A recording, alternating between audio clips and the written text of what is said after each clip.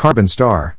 A carbon star, C-type star, is typically an asymptotic giant branch star, a luminous red giant, whose atmosphere contains more carbon than oxygen. The two elements combine in the upper layers of the star, forming carbon monoxide, which consumes most of the oxygen in the atmosphere, and leaving carbon atoms free to form other carbon compounds, giving the star a sooty atmosphere and a strikingly ruby red appearance.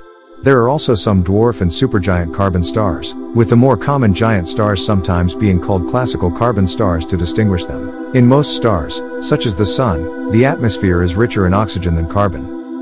Ordinary stars not exhibiting the characteristics of carbon stars but cool enough to form carbon monoxide are therefore called oxygen-rich stars. Carbon stars have quite distinctive spectral characteristics, and they were first recognized by their spectra by Angelo Secchi in the 1860s, a pioneering time in astronomical spectroscopy.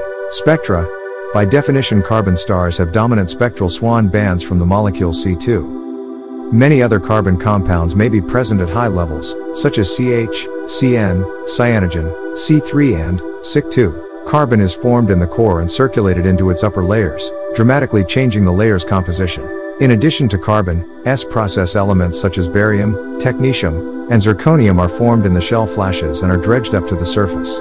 Carbon stars also show a rich spectrum of molecular lines at millimeter wavelengths and submillimeter wavelengths. In the carbon star CW Leonis, more than 50 different circumstellar molecules have been detected.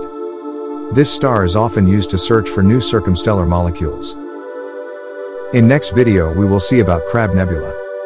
Thank you for watching this video.